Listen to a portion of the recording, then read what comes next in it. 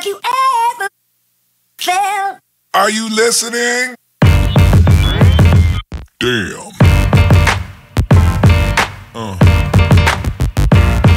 Yeah.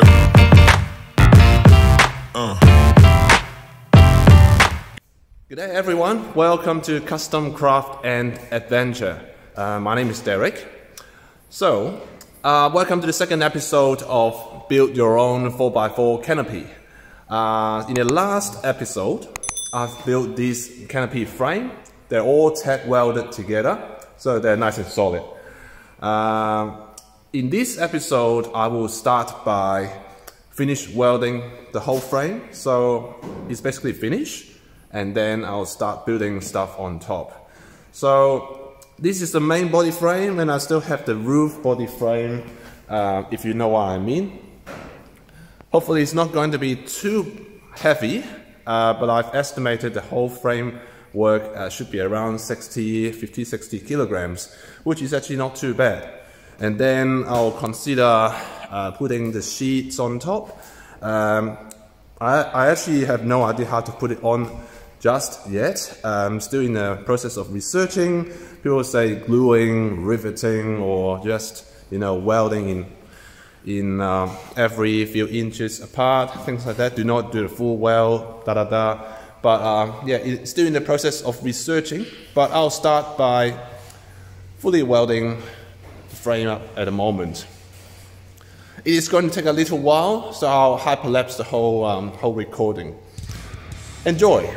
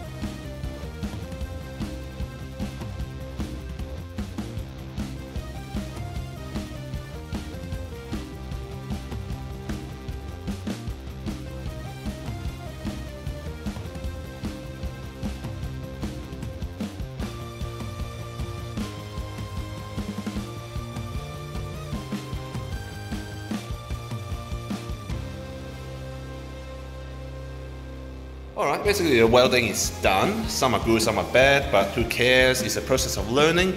The next step is to build the roof. The roof involves a frame, and the frame is made of mainly 25 by 25 by 3 square hollow section. And the design has to change as well because we didn't think about the awning. This is a pretty big awning. We can't let the awning stick out by this much, so we have to make a recess to accommodate the awning, if it makes sense. So some of the measurements have to change, and also we have to build a bracket for the awning. Essentially, it's a mount for the awning, and it needs to be carefully engineered as well because it's a pretty big awning. It weighs 30 kilograms. And you have to think about the swing movement, and especially when the awning gets opened, it has to torque to twist downwards. I'll show you what I mean. Alright, so that's the original design. It takes a full width of the canopy, but now that width needs to be narrowed down a little bit because we need to accommodate the awning so the whole thing doesn't get too wide. Because essentially the width of the canopy is already wide, we can't let this go any wider. Just reiterate, this thing is about this wide, so we have to essentially bring this in about this much. So as a result, we have a narrower roof space, which obviously is not desirable. And the whole thing actually has changed. Well, inside I'm around 1.81 meters tall. So essentially we designed this so that we can actually sleep on the roof, back to here, head towards this way, legs towards that way, but that's not happening, I'm afraid. We might have to make an extension somewhere here so we can sleep head pointing the nose to the car, the legs pointing the end of the car. So that would mean we have less floor space inside, but well, let's see what happens. We may not need the extension because the legs can be overhung. Sorry, my grammar, my English. Overhung this way. Well, let's see what happens anyway. And also I've been thinking about sheeting as well. Sheeting needs to go under all this frame and under all that frame as well. Yeah, we'll get there and see what happens. Yes, that would mean less space, less interior space, but I mean, you've got to find a really good balance. You need a bit of off-road as well. You can't make things too wide. If things are too wide, you can't really get to narrow tracks. I mean, the canopy is already wide, and it's taken the limit of a car. And the reason why I built this wide is because I want the space inside. It feels big inside, even though the floor space is small. And I can't let anything get wider than 1860. Yeah. You can't really see anything. You can't really see this from happening when at the time you sketch the design. But anyway, well, let's move forward and see what happens.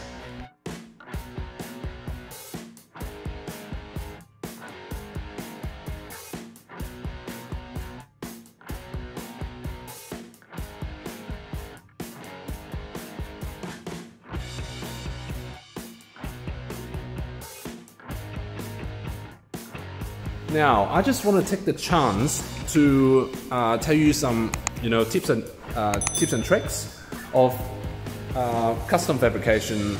Obviously, I'm not a professional fabricator, but as a DIY fabricator, I can tell you a couple of things.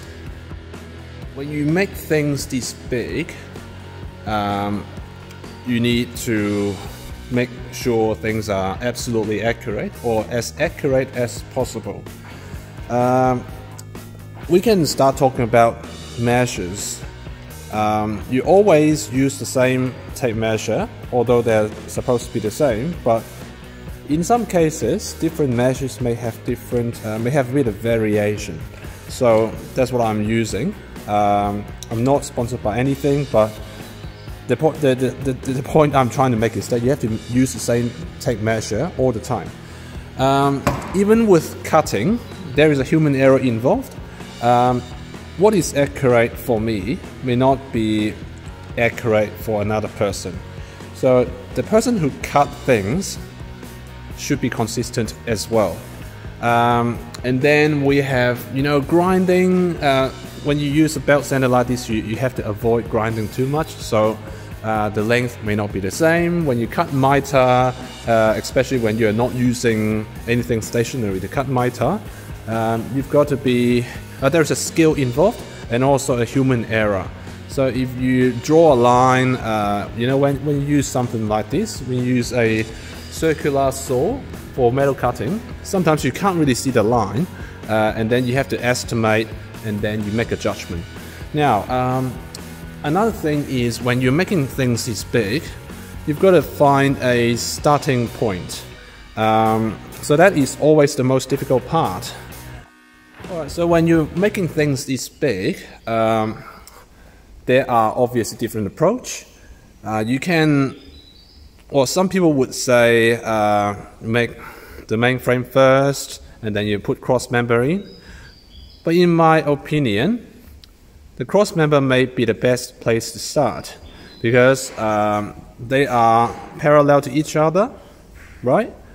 And they are square cut as well. So if they're square cut, they're usually more accurate than mitre cut. In different scenarios, this may be different because I'm using a circular saw to cut mitre. It may not be the most accurate thing, but I've got this bend saw. It cuts a 90 degree more accurately than 45 degrees. So that's why I've used the cross members, which are parallel to each other, and they are spaced by known measurements. So if there are spaces, you use a spacer, and these can be parallel to each other. So this is parallel, and it makes these two parallel. So when they're parallel, they should be 90 degree. So that's my theory anyway. It shouldn't get anything wrong if I start from the roof panel. All right, I'll get started.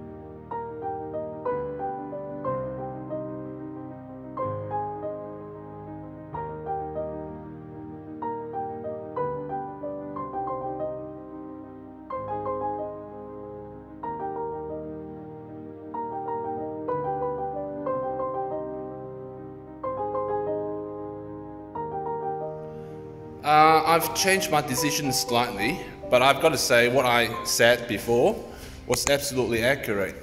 I started building this frame for the roof, and it's made the whole thing so much more accurate because they were the known measurements. And now I can ensure this and that are parallel. But I've neglected one point. There's a gravitational force. The gravity is pulling these two, this one downwards, and that's why I've decided to put this up as well as these 75s and perhaps the webbings in the middle. That's what I'm going to do now before I keep moving forward.